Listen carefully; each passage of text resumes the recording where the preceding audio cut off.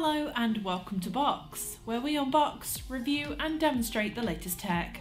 Today we have with us the Gigabyte U4 laptop.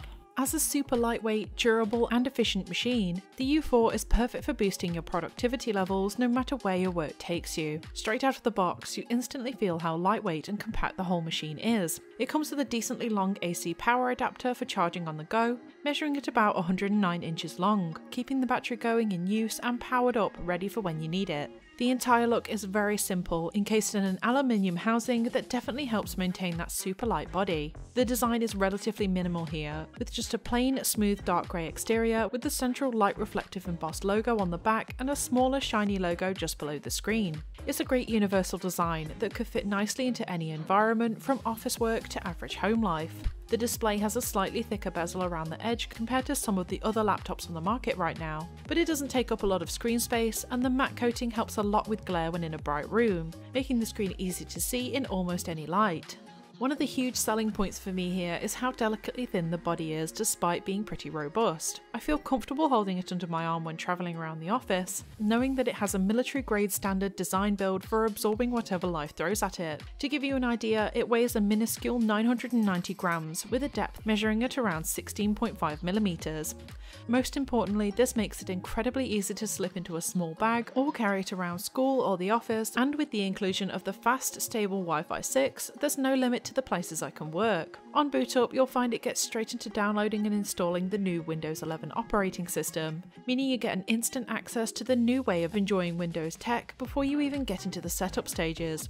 I quite enjoyed all of the new features that this new system had to offer. The home bar at the bottom was much more app friendly, and the general icon friendly interface with sliders and buttons felt a lot more like the modern tech that I'm used to. It definitely heightened my experience with this laptop, knowing that I could start fresh with the new software ready to go on startup.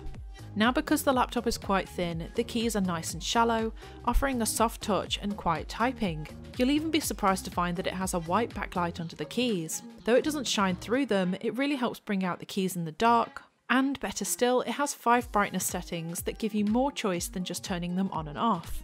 The trackpad is nice and spacious, with plenty of room for both hands when scrolling and clicking. Now, the trackpad is the same shiny metallic texture as the body, which does give it a little bit of traction when scrolling, but overall the responsiveness was excellent, letting me browse with ease. In terms of connections, there are a few basic ports on the sides to assist with connecting external devices. On the right there's a power switch, a micro SD reader, a 3.5mm headphone port, and a single USB. On the left there's a small power input, an HDMI, a USB and a DisplayPort/USB-C port. Though a little limited, it's nice to see the range of connections that open up use with external storage and other displays despite the super thin size. It even supports high-speed data transfer and fast charging with the USB-C, leaving nothing holding me back from delivering projects at my pace. The 14-inch 1920 by 1080 resolution, full HD IPS screen has a brilliant brightness range, and movies and shows looked impressive. It has an 11th gen Intel Core i7 processor, coupled with an Intel Iris Xe graphics card, so it can support a wide range of projects as well as super fast browsing while watching the latest movies. Colours and contrast look beautifully bright overall, with great depth and clear visuals on cinematic movie trailers, even with the anti-glare coating. Images came out nice and sharp when browsing the web and reading articles, which is what I predominantly use this laptop for. Sharing your screen with others is made easy thanks to the 178-degree viewing angle and that impressive 180-degree extension on the hinge, opening up possibilities of placement and offering ultimate comfort no matter how you work. Depending on the light in the room, I did still manage to get a clear view of the screen even at a sharp angle, which was good to note. Internally, the U4 is equipped with a DDR4 16GB RAM and 500GB storage. This was plenty of space for downloading basic apps like Microsoft Office, as well as the Xbox app for running a few games if I wanted to.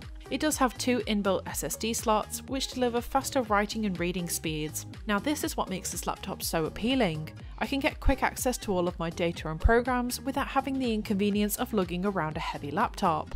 Now, this is largely a productivity laptop, and it's not essentially designed for high-powered gaming, but it's great to see that I could still download the Xbox app and stream some of the lighter titles with the cloud gaming using my connected Xbox controller. As you can see, it will struggle to play some high-performance titles due to the high performance power and the lack of strong internet connection. I could still get some decent gameplay performance with compatible lighter games like Splitgate.